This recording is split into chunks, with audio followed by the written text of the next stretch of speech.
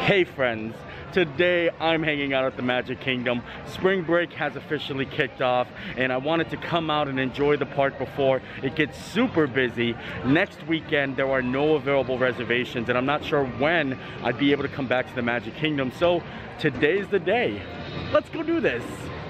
One thing I learned is if the central hub area is crowded, then it is a busy day in the park because there is twice as many people waiting in lines for attractions. So we're just gonna go walk around, ride some rides, eat some food, and just enjoy the Magic Kingdom. And it's really nifty because a PhotoPass photographer is doing a magic trick. Look at this fancy guy. Hello. Oh, sorry, I'm excited. I'm watching you do all these tricks. Yeah, I'm like, wait a second. Okay, now this is the deal. This is what happened. Okay, now, I love this guy. Okay. What kind do you like? The one on the left. The one on the left. Yep, that one. That's one? That's the one. Okay, that's 4. W7J9. W7J9, fancy. Look at that. That was so good. Magic. That was really awesome. I love seeing things like that happen. It makes it a little bit more magical here in the Magic Kingdom. I think I'm gonna head straight into Tomorrowland because it looks like the People Mover is running. And I just like looking at it actually go about, even if it's just a test run. Oh, look, right there.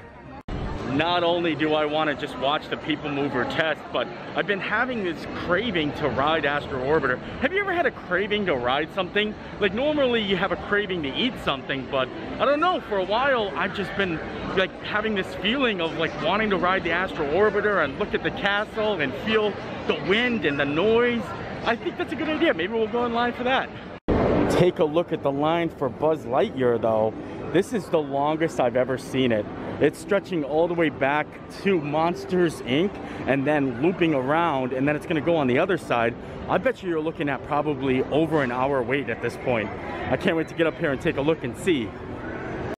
60 minutes exact for Buzz Lightyear Space Ranger spin. That is a long wait, holy moly. And look, there's the People Mover coming in the station. Not moving any people at the moment.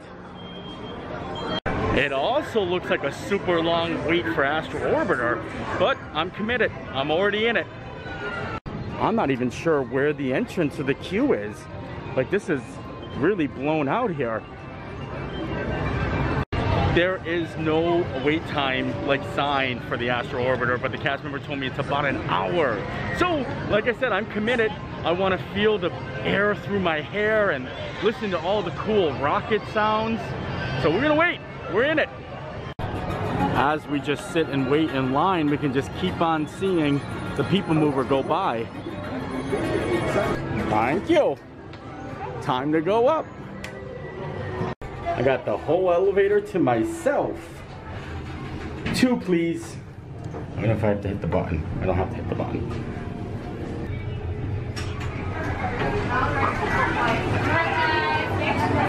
Thank you. No problem.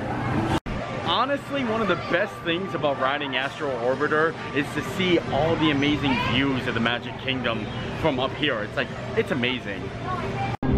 Look how beautiful it is from up here. You get a good look at the Contemporary, and then we're gonna come over here. This is Main Street. You can see the scrim from the train station. And wait till you see like Tomorrowland and Cinderella Castle. This is what I was talking about. Look at this. Beautiful, right? You just get a good look down there. See all the happy people enjoying their day in the park. I love it. But now we need to board our rocket ship. Lift off, blast off. Oh boy, we're going up.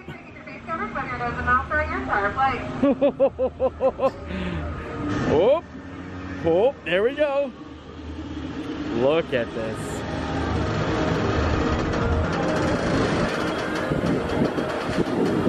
Sky rockets in flight. Afternoon delights. Oh, this is so great. I love it.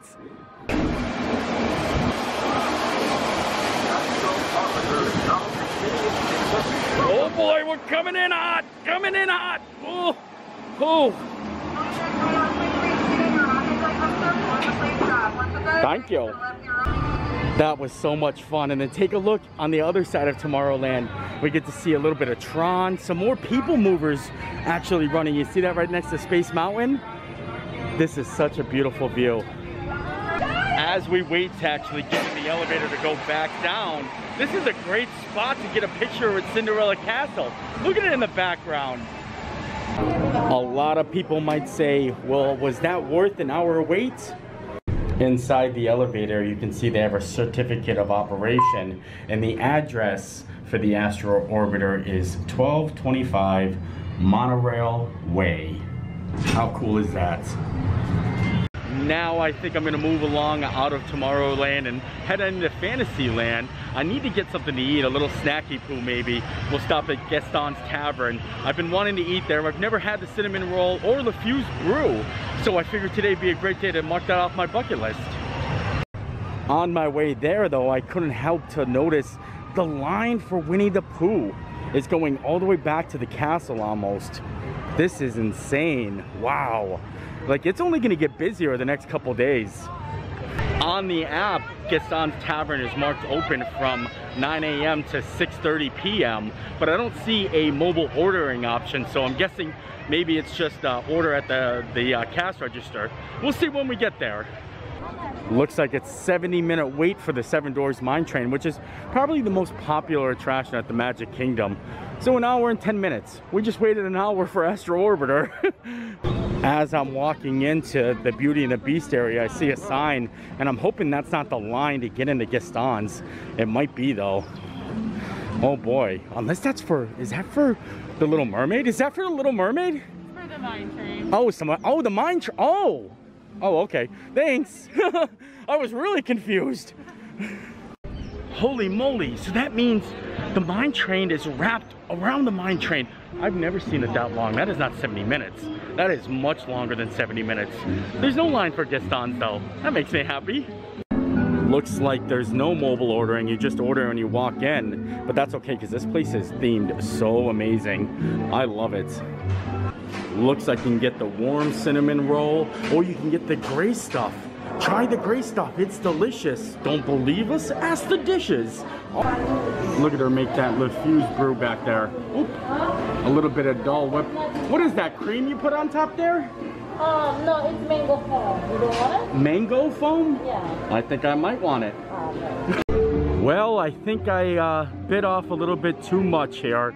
I wanted to get the cinnamon roll because everybody always says, get the cinnamon roll, and it is massive. But then, you cannot not get the gray stuff. It's delicious. So, I got the gray stuff as well. And then the LeFuse brew right here. This is a lot of sweets here. I don't know if I'm gonna be able to eat it all, but Magic Kingdom is almost turning into Epcot here. I don't know where to eat. I guess we might as well pull up a garbage can. I think I might as well dive into the cinnamon roll first because that's like the thing I've heard the most about. I've had the gray stuff before in Be Our Guest because they serve that exact gray stuff from Be Our Guest. And everyone always says, try the cinnamon roll. So they don't say it's delicious. I mean, they do, but you know what I'm saying. So I'm gonna try this. Oh yeah, look at that. Very flaky, very good. Look at the inside of that delicious cinnamon roll. Oh, much too good for children. Much too good.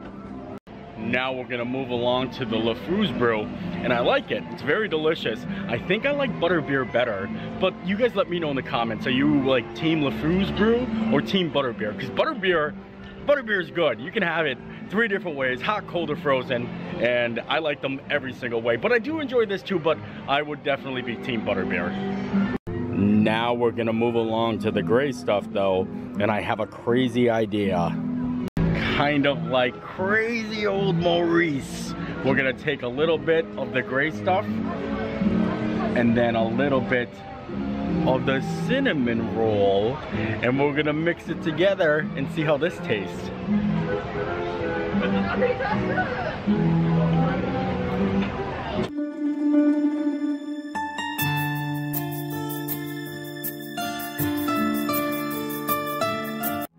Sweetness overload. That is an amazing combination. I highly suggest trying it. And if you just want like the gray stuff on its own, we're gonna dive into the cupcake. It looks like there's chocolate under there. I don't know. I don't like the way they have these new cupcake liners, so we're gonna try to do this like delicately. There we go. We got it all unwrapped. It is a chocolate cupcake at the end there. So we're gonna dive into this. Oh, that is so good. If I had to choose one or the other, I know everyone says the cinnamon roll, but I have to say, try the gray stuff. It's delicious. That was all just too good. Holy moly, I love it all. But the gray stuff, like I said, was way better. And yeah, now I think we're gonna move along, maybe ride another ride and hang out maybe in Frontierland. I do like it over there. Haunted Mansion is set for 25 minutes, but this is looking way more busier than I've ever seen it before. Like, this is insane, these crowds right here. As we make our way through Frontierland, I'm trying to decide whether I go ride Splash Mountain or Big Thunder Mountain. Either way, they're probably gonna be very long wait times. So I think we're gonna have to scope out the situation. I think, holy moly, I think this is a line right here. There's a line already out here. That might be for Splash, I'm not sure yet. Wowza, that is the line for Splash Mountain. Look, they got a little tiny sign right here. I have never seen it like this because Splash Mountain has one of the the longest queues. Like, there's enough room back there to fit a lot of people in. So the wait time for this must be at least over 60 minutes. There's no way it couldn't be under 70 minutes. Wow. So 70 minutes for Splash Mountain. I knew it. I honestly think we might just head over to Big Thunder Mountain. Looks like it's only a 40-minute wait for that attraction. It's definitely just about 40 minutes. And look at Splash Mountain from here. That is beautiful, isn't it? We're coming up on the worst place to be waiting in line in all of the Walt Disney World queues. Use both sides. I think this is so anxiety bound. Oh, I have a tough time. Oh, we're going to the right. Going to the right. Use both sides.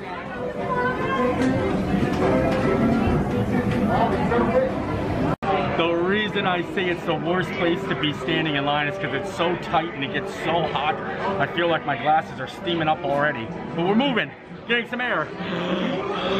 Looks like they also added all the plexiglass, so they're loading the cars full, like 100%. No spaces in between anymore. They're getting everybody in there. Here comes the I Am Fearless. All aboard. Folks are wearing hats and glasses. Oh, Best remove them. best remove them. The wildest ride in the wilderness. Here we go.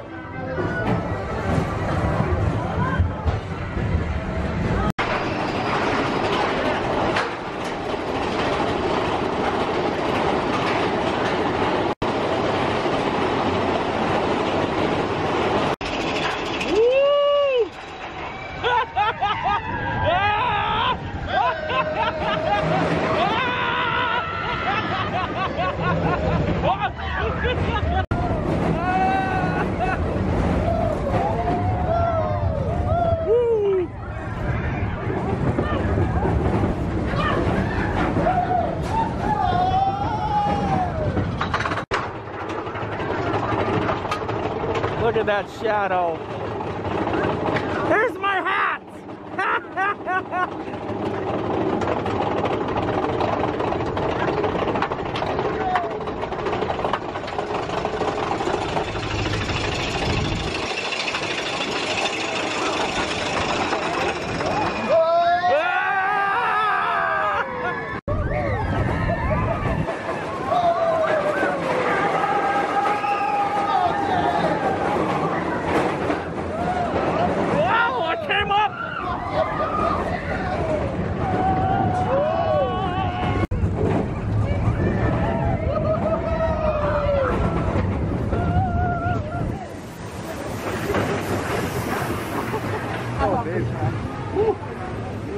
That was pretty wild.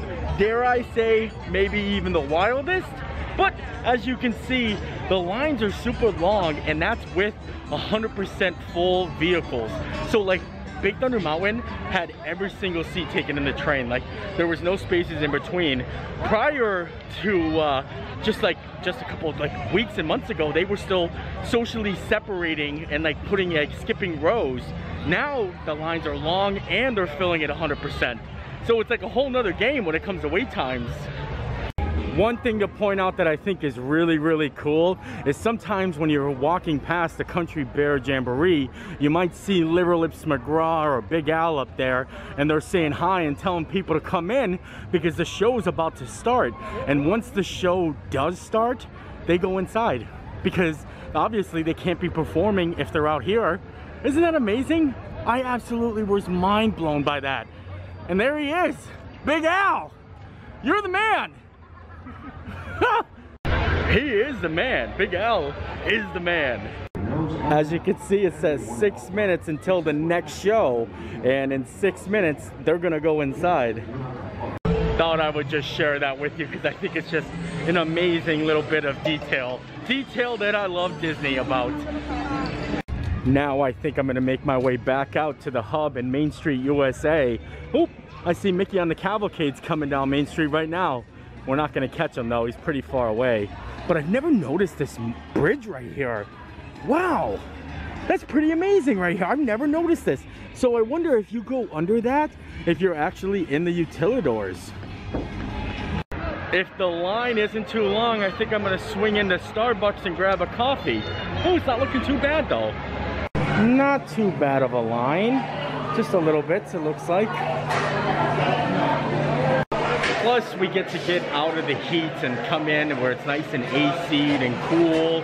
But sometimes I think, like, what if Dunkin' Donuts were put in all the Disney parks? I mean, I love Starbucks, but can you imagine if, like, this was a Dunkin' Donuts location? I don't think they would be able to theme as well.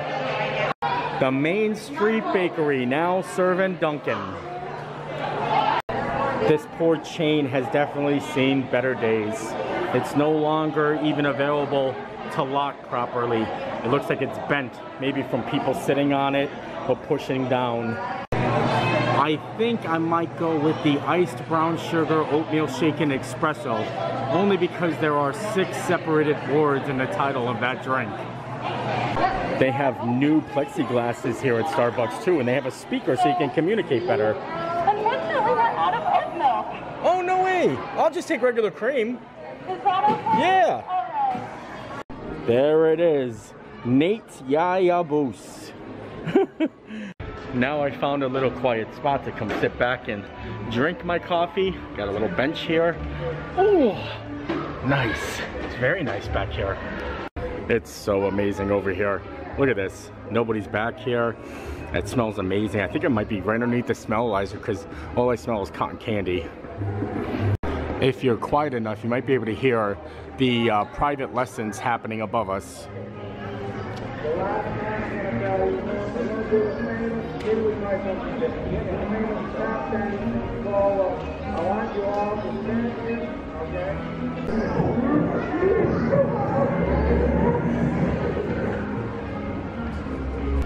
But I'm excited to try this, a new coffee I've never had before. I don't like it. Yeah. Should have just stuck to what I really like. This is, I don't know. Like, I like my coffee not too sweet, and this isn't sweet at all. It just has a weird taste to it. I'll finish it. It's coffee. It'll do the trick. I think since we're back here, we might as well hop into the Crystal Arts. I haven't been in here for a while, and they always have amazing things. You can actually watch them blow glass in here, see some Cinderella glass slippers for sale, and even some personalized items. And it's just very fancy. Look at all the amazing things they make. I think it is so cool. And then, like I said, a little bit of Cinderella slippers. And then look at that castle right here. That is amazing, isn't it? Glorious, I say. a Cinderella castle like that will only set you back $49,900, just shy under $50,000. And like I said, you can get some customized wood carvings here. Look at this, some pens, some nameplates. In a moment of hesitation, I realized I left my phone here. Holy moly. That's craziness. I was just walking around inside the Crystal Arts building and I went to go grab my phone and I was like, oh, and I ran back. It was over there for like a good 3 minutes.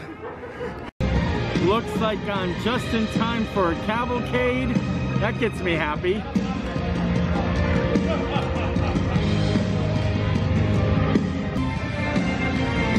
Hey there!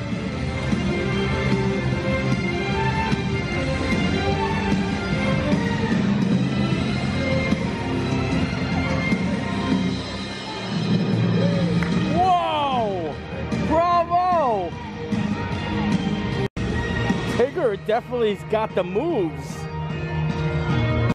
I think we should switch it to the I got the moves like Tigger instead of Jagger.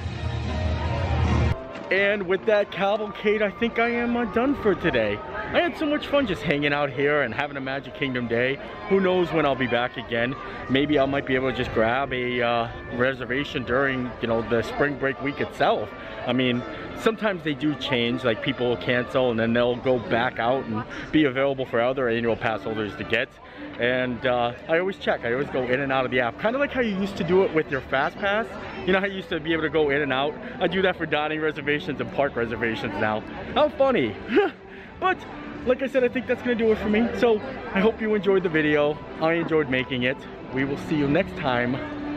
Bye.